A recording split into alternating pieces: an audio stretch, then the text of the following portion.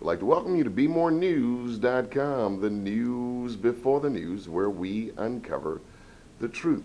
Here in Black History Month, we have the first African American female combat pilot, Vernice Fly Girl Armour. How are you? I am absolutely fantastic and marvelously blessed. Good. And we're here at the 25th Annual Black Engineer of the Year Awards in Washington, D.C. A spectacular day. It is. It's absolutely amazing. We're in Washington, D.C. It's 70 degrees in the middle of February, blue skies, white clouds. It's a great day to go fly. But I'd rather be here at Black Engineer of the Year Awards because it's just that spectacular. That's awesome. How'd you get the title Fly Girl? You know, that was not my real call sign when I was in the military. It was actually junk in the...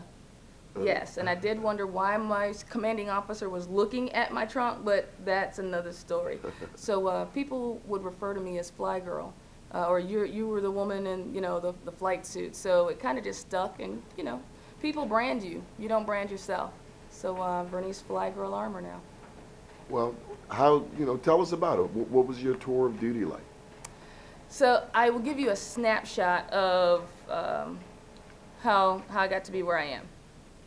At the age of 4, I did want to be a police officer that rode a horse downtown. That was my passion and dream in life. I ended up seeing a black woman in a flight suit while I was involved in ROTC in college. And seeing that woman for those 5 minutes completely changed my life. I did go on to be a police officer, rode Harleys downtown, steal horses, motorcycles, but I decided that I could always be a cop, couldn't always be a combat pilot. So I didn't join the Marines, I became a Marine. We don't take applications, just commitments. But after a couple years, a couple tours overseas, I came back and ended up being America's first African-American female combat pilot. I'd gone from beat cop to combat pilot in 3 years.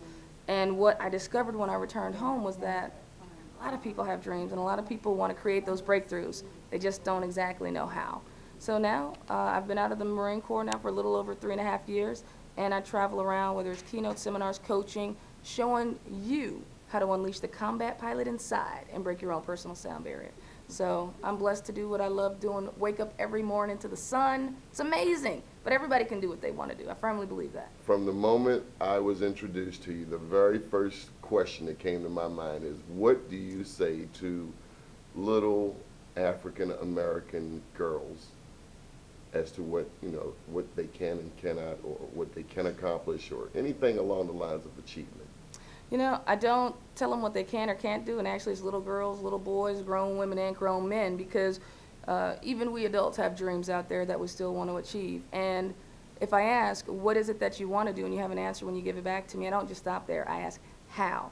Because the how is the part that we really need to get down, the execution. Everybody can talk about what they want, but how do we do it? How do we execute?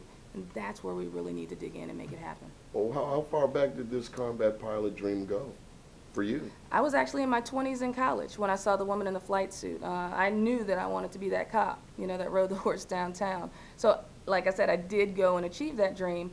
But, you know, it all boils down to role models and mentors. Seeing a woman for 5 minutes, didn't even want to go to the aviation tent under this thing that black people don't fly. You know, Tuskegee Airmen, Bessie Coleman, Willa Brown. But let me say, it's about access and exposure. What are you giving yourself access to? What are you exposing yourself to? And opening yourself to discovery.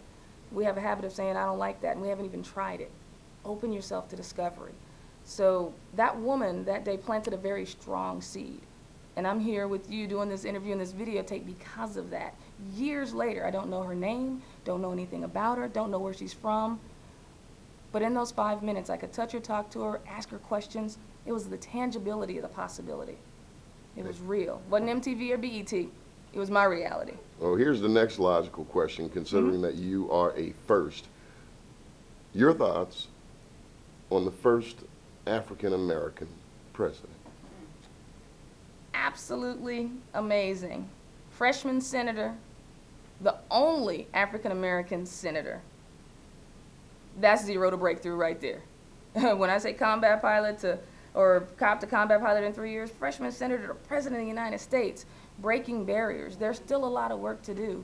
But what an amazing role models. I actually heard a mother say to a son, pull your pants up. You know, do you want to walk around looking like that? He said, no, I want to be like the president. And he pulled his pants up. Now that is powerful. When before you could tell someone to pull their pants up and they would just look at you like they were crazy. Did anyone ever tell you that you could not accomplish something? Yes. My name is Marcia. If they did, it didn't impact me or it didn't matter because my mom and my parents, my support network never told me that. I always knew I could do anything. Okay. So anything that folks outside of that sphere would say didn't have an impact. There were things that my parents didn't want me to do. They didn't want me to be a cop. They didn't want me to be a Marine. They didn't want me to go to combat. But they knew I was dedicated to it, and I really wanted to do it. So they supported me. They just wanted me to be happy. Okay. Any thoughts? Any final thoughts? Black Engineer of the Year awards. Dr. Tyrone Taborn, Marcia Jews, and Tyrone Taborn. We have to put our money where our mouth is. We have to put resources. If we want to talk about filling the pipeline, then we need to do something to fill the pipeline. If we want to educate our youth, then we have to put those resources in place to educate our youth. Do what average people do, you'll have what average people have. And I don't want to be average, do you? So what are we doing to use a breakthrough mentality to create our breakthrough reality?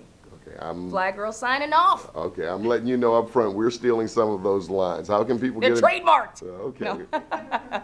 We certainly don't want the copter coming for us. Hey, visit my website, vernicearmour.com. You can look and take anything you want. The information I put out there is for people to use to create the breakthroughs for their lives. So vernicearmour.com. I'm on Facebook. Twitter is the number 0TO breakthrough.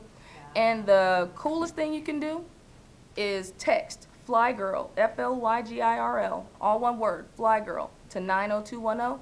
We'll be instantly connected. You'll get all my contact information. I look forward to seeing you on the other side. Good deal. We really admire you. Thank you for your time. Hey, you're welcome. You're cleared high. Keep watching BMORENEWS.com, the news before the news, where we uncover the truth.